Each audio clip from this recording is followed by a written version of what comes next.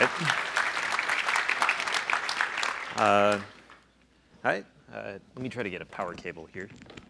So yeah, I'm going to be talking about REGL, which is a functional abstraction over WebGL to make it easier to write modular, reusable 3D engines and visualization tools. But first, I'll say a little bit about myself. So just to get out of the way, I do live in Hawaii. I live off-grid. And for the last 5 months, I've basically been living on an active volcanic lava flow, trying to survive. So if you've seen my commit history drop off a little bit, that's why. But it's starting to get under control now, so I'm kind of getting back into the flow of things. So anyway, so let me say a little bit about REGL. So these are some examples that people have made. So initially, I put REGL out maybe about a year ago.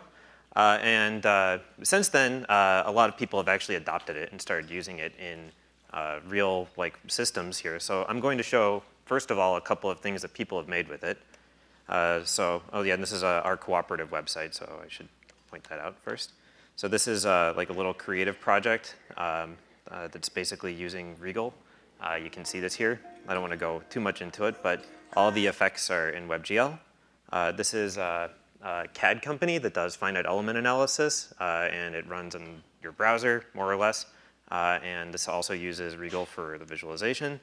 Ricky Reusser has written a bunch of different demos using REGL. I'll just show a couple of these really quick. So this is a real-time GPU simulation of erosion on some terrain. Here's another one that he did, which is some kind of n-body simulation with a million particles, and they're all kind of forming together and making galaxies and stuff, so it's sort of like a little creative sketch. Here's another one that he had, which is a bunch of particles flowing around in 3D. This is one by Greg Tatum. I don't know exactly what these are. They're kind of terrifying. But this is also all in WebGL, and they're really cool looking, so I'll give him a lot of credit for that. This is a terrain demo by Rai Tyrell, also using REGL. This is a convolutional neural network, so this is also running on the GPU using REGL. It's basically, you draw a little digit using the MNIST, data set. So, it works, it's a ConvNet, and it's in WebGL, so that's kind of cool. This is a visualization from 538 showing gun deaths in America, and it's also, using the same framework under the hood. And then also there's a ton of examples in this gallery here, so just pages of this stuff, so you can click on any of these, check it out, and then figure out how it works or look at more of the details there. So, okay, with that all out of the way, you can now see that it's a real thing. People are actually using it.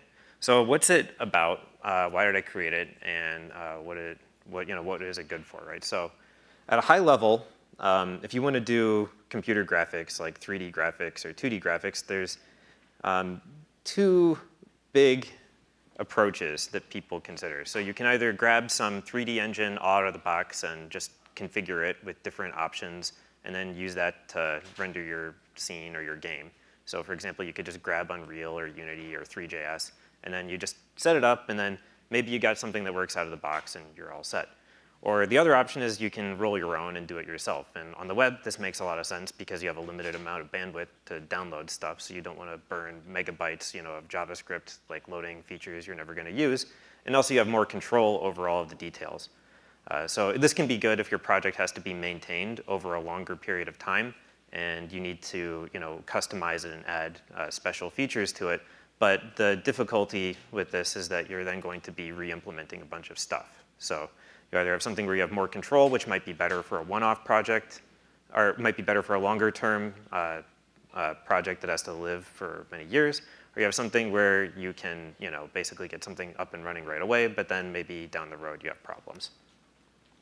So this is kind of annoying, right? It would be great if we could do both, right? What we want is something where everyone has the full power to do whatever they want with the 3D engine that they're using.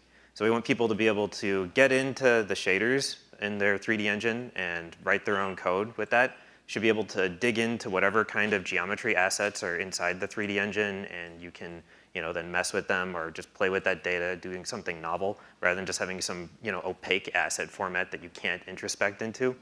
We want reusable components, so you can take just tiny pieces of different rendering engines and put them back together. And things should be more explicit rather than just some implicit thing that has a bunch of weird, configuration options that you have to know about before you can do that. And then finally, it should also be open so that anyone can go in and start adding pieces to it and build exactly the 3D engine that they need for the problem they're trying to solve. So I made some earlier attempts at this goal, and the first idea, or the first big approach, was this StackGL project. So I worked on this with a variety of different people in the NPM community, and it was marginally successful. So there are sort of three big parts to StackGL.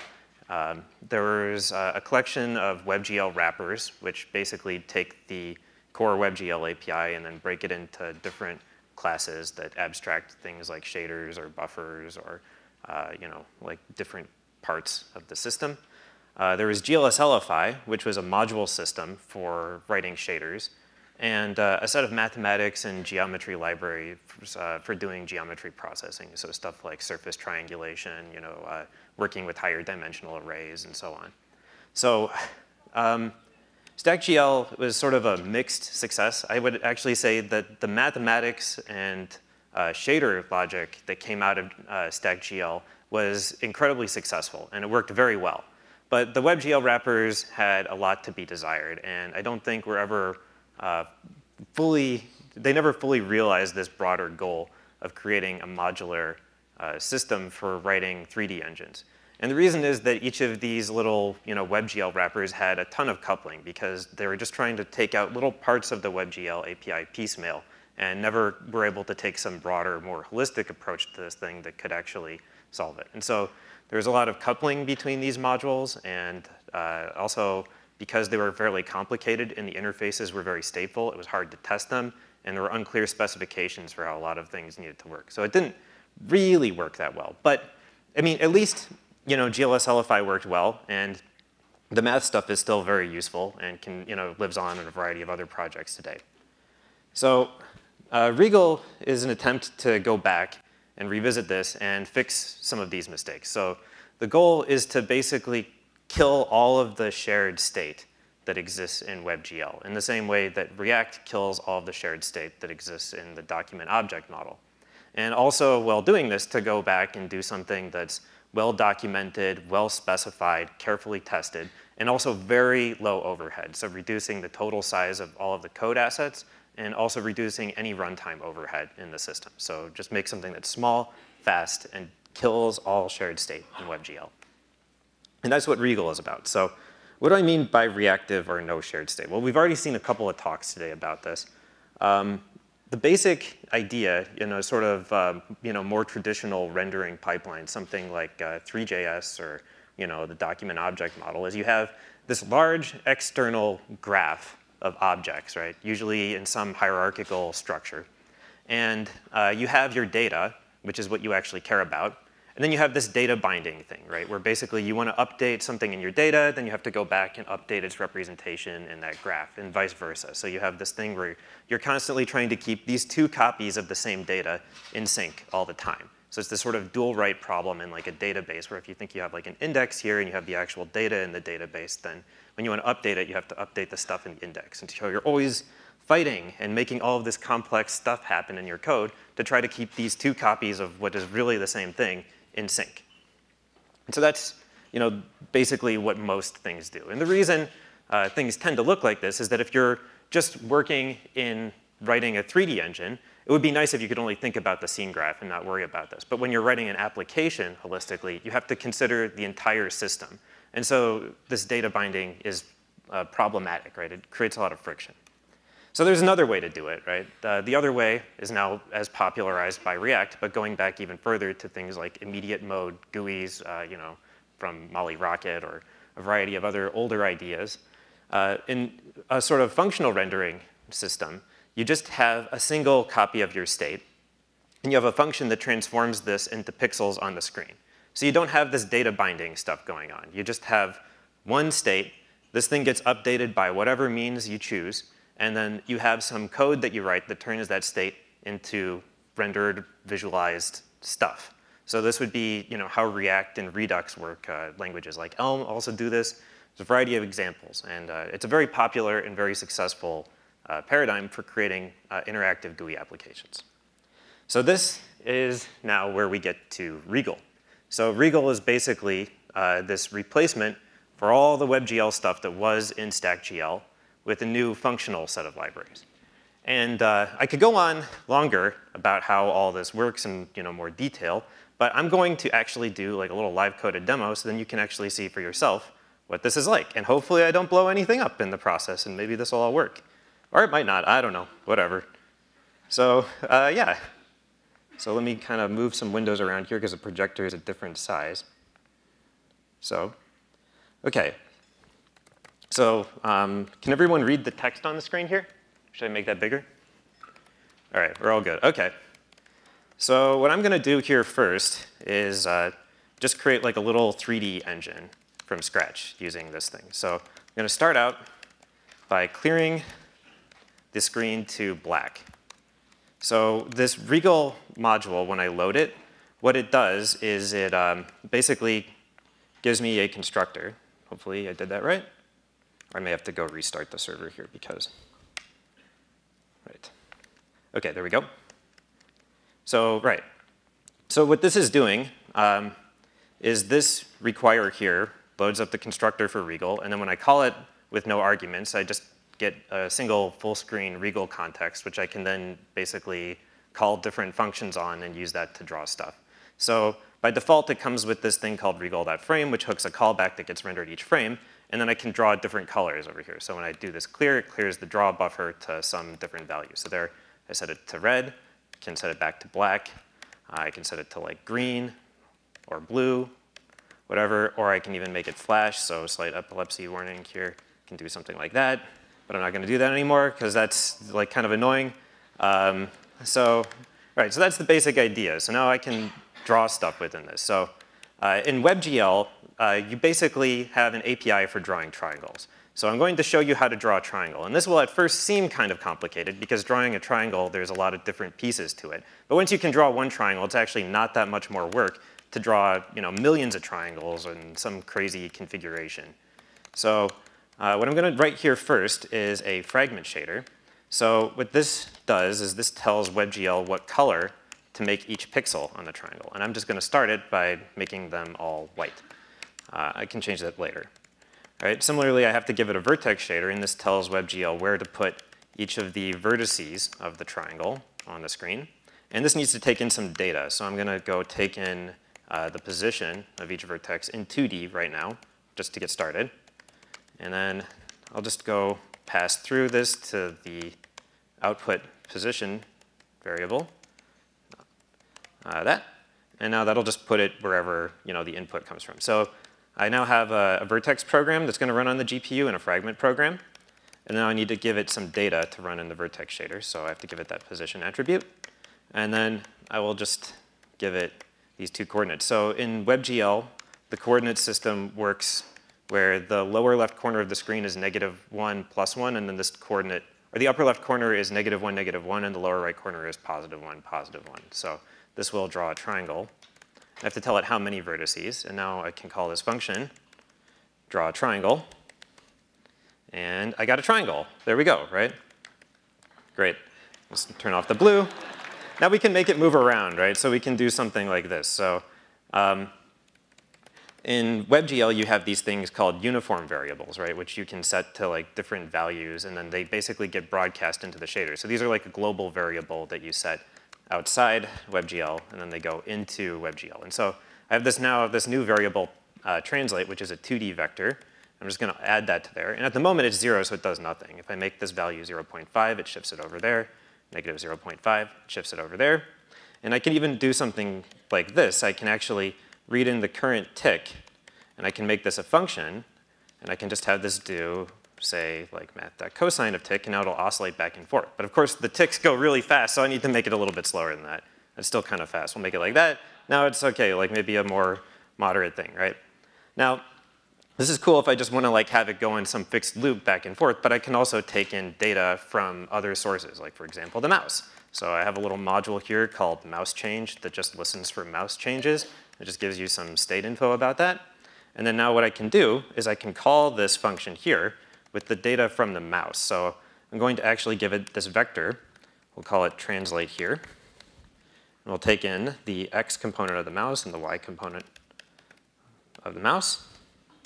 Of course, these numbers are going to be very large because they're in pixel coordinates. So I'm just going to eyeball it and divide by 1,000. Right? I could do something more precise. And I could show that in a moment. But now here's what I'll do. So rather than reading a function there, I'm going to read in this prop that I'm passing in, which I called translate. Oops. All right. And now when I move my mouse around, it should translate this thing roughly, although the y is flipped, so I'll go switch that around. All right. Now moving my mouse kind of drags the triangle around. And so it's sort of, so what's happening here is basically it's reading the state of the mouse from this module. I get these variables in. This is just some arbitrary blob of state somewhere. And then I'm passing this into the WebGL context through this uniform variable called translate. And then that's popping out on the screen and giving me this moving triangle. So okay, so that's kind of cool. So let's, so I'm going to kind of like skip a few steps in the interest of time, and we're going to do something in 3D now. So I'm going to need a camera. So this is basically a thing that tells WebGL. This is basically a module that handles all of the details around creating like a 3D viewport for basically like doing the matrix math and everything around that. So I have this camera, and I'm going to go read in a test object, which is going to be a model of a bunny. And instead of calling this thing draw triangle, I'm going to switch it to call it draw mesh, right? So we're going to draw a mesh. And actually, let's just call this bunny thing, let's just call this mesh. That'll be like maybe a little more descriptive. So the attribute data, I now want to draw the stuff from the mesh. So I'm going to do mesh.positions. I'm not going to use that anymore. And then I need to draw all the faces. So the elements here is a special keyword in REGL that basically tells you to, or that basically reads the cells, right? So let me go back up a little bit. So what is this mesh that I just loaded? So I'm going to pop open like a little node window here, make this really big. And I'll just say where mesh equals require bunny. I mean, all this stuff also works in Node, by the way, right? Like there's nothing special about JavaScript. So if I look at the mesh.positions, this is basically an array of tuples of points. And if I look at the mesh.cells, this is basically the triangles of the mesh. So this is an array of indexes of those things. So this is just like some data. That's it. There's nothing fancy going on there. I mean, it's just like plain old data. So now what I'm going to do is I'm going to use that camera module. I'm going to call draw mesh. And at the moment, it's just going to do nothing interesting because I'm still using this uniform variable here. But I will now say uniform mat for projection and view. And these are basically the state of the camera. And I will set the position value to basically be the projection matrix times the view matrix times the position variable from the mesh, or the position attribute. So if I do this, and assuming I didn't make a mistake, which I guess I did, so I have a syntax error here. Right. Oops, click that thing. Where did it go? Here we go. Oops, wrong file. What? Line 22. Wait. Hold on. Here we go. All right, let's load this. Expect. Wait, where did I do the typo? Attribute position. Vec3, Vec4, where did I put that? What? Where, right here? Vec4? No, it should be a Vec3 position, not Vec4. Oops, shoot. All right, which line did I do this wrong on? All right, hold on, let me comment this out. Oh, I know why. Ha, right, okay, it should be this. All right, let's try that. There we go. Right, phew, okay. Like that was kind of weird. The reason it gave me a bad error is because I was running this Babelify thing. Okay, quick recovery on that one. All right, I'm still like jet lagged. It's like 6 hours time delay or whatever, so it's kind of a long time. So okay, like I got this like, opaque looking thing. It's not that interesting. So let's color it. So I'm going to take this module here called angle normals, and we're going to go compute the normals of the mesh.cells, mesh.positions. And if we do that, we now have this normal value, which isn't doing anything. So we have to actually pass it through to the fragment shader. So we do that using varying variables. So we have this varying variable, which we'll call color. we'll set the color equal to the normal vector. So we'll do 0.5 times 1 plus the normal. And now we have this varying color. So this is just a 3-tuple for the RGB components of the color vector. If we put that out, assuming I didn't typo anything, yeah, now we got like a little sort of shaded, bouncy bunny thing here or whatever. And we can do some stuff too. So we got this normal value. We can make the bunny get fatter. We can do 0.1 times the normal, blah. You know, now it's like a fatter rabbit. We can make it skinnier. We can like subtract normal from this thing. Make it even skinnier than that. Let's make it. All right, now it's like really kind of messed up looking and deformed. And we could even do something like this. We could take like a uniform float t, and we'll just multiply t times the normal. All right, and we'll set t to be, I don't know, say math.cosine times tick, 0.1 times tick. And let's see what happens with that. Whoa. It's now kind of like oscillating, doing some crazy stuff. And we could even do something like this. We can do, say, cosine of, position dot y plus t. And this will now do something even weirder, make it kind of go in some strange oscillatory pattern. I don't even know what's going on anymore. Whatever. OK, so you get the idea, right? So this is just the basic stuff. So now I got a bunny over there. But all right, that's fine and all well and good. Let's do something with some real data, right? So, OK, I got some stuff here, and I got some time. So I think this should be fine. So we're going to create this. We're going to abstract this a little bit. We're going to create a function called process mesh. And instead of taking the bunny as input, we're just going to take an arbitrary mesh. And we're going to basically read this mesh as some data. And then we're going to return the output of that. So this is just kind of like refactoring the code a little bit here. So now the mesh comes as an input here, and then we basically compute all this stuff. And then we return some resulting function, which we can then call as a command. So we're going to say, let's process mesh bunny. And this should still work, right? So I didn't really change anything. All I did was refactor it. So let's make sure I didn't break something there. Oh, 2 S's. All right, forward. No, bunny is not defined. I called it mesh. All right, there we go. All right, so now it's still doing the same thing as before. Nothing has changed. So let's now actually load something. So I'm going to use this module NDArray, which is basically this module for working with multi-dimensional arrays in JavaScript. And I'm now going to load some data.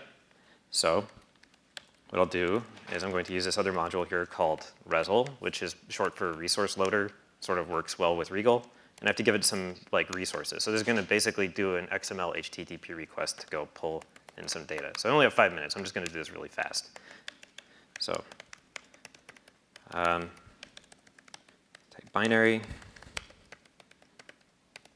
So this is basically the data I'm going to work with here. This is some neuron data from like a mouse brain. This was scanned at the Howard Hughes Medical Institute using a microscope that shoots photons in them or something. I don't know. The mice have these little things that go on top of their brains, and you can do it while they're alive. I saw it. It was twisted. All right, and I think the size of this thing. So I'm basically going to load in a 3D volume set of data, right? So I'm going to make a 3D volume viewer. They charge $15,000 for this stuff, and I'm just going to do it right here, like the same thing more or less. All right. So now I got this neuron data loaded. I'm going to go copy that thing and put it in this onDone loop. And now what I got to do is I need to extract an isosurface from this. So I'll just use another module here. So this is a module I wrote called surface nets. It basically extracts a level set from an NDArray. This works in 2D and 3D, and it also works in 4D. I haven't tested it in anything higher than 5, though, so I don't know if it works in those dimensions. I wouldn't recommend that. So I'm going to call process mesh. Well, first I need to get the mesh, right? So I'm going to go basically say the mesh is going to be surface nets, and I'll take the neurons, and I'm going to use the level set 200. I think that one looks pretty good. Could adjust it later.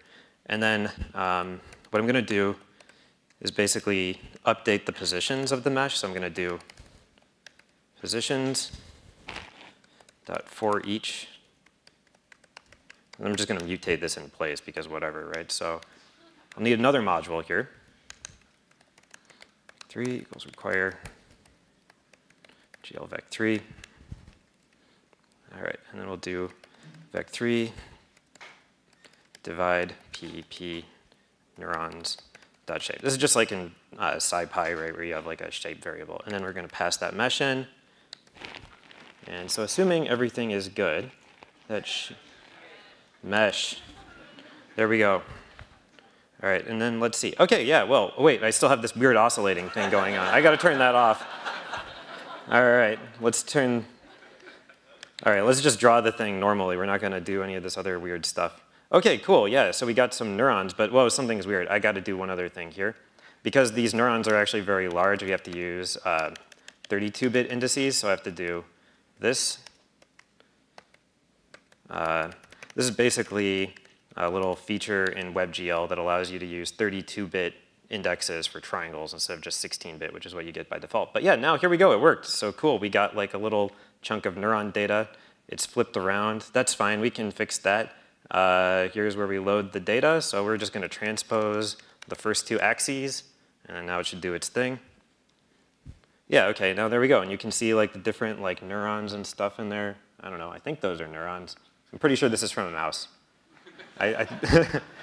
So yeah, and we can do other stuff. We could modify the level set and do some other things. But I've already kind of gone on long enough with this little demo. So I'm just going to go wrap this up really quick. So, OK. So that's REGL. The whole point of this thing is I just did this like live coding demo here to show you that you can do things very quickly with it. But really, this is meant for longer-lived projects, right? So you start out with a lot of low-level control. You can build things up from primitives like shaders and vertex buffers and whatever geometry format you want to use.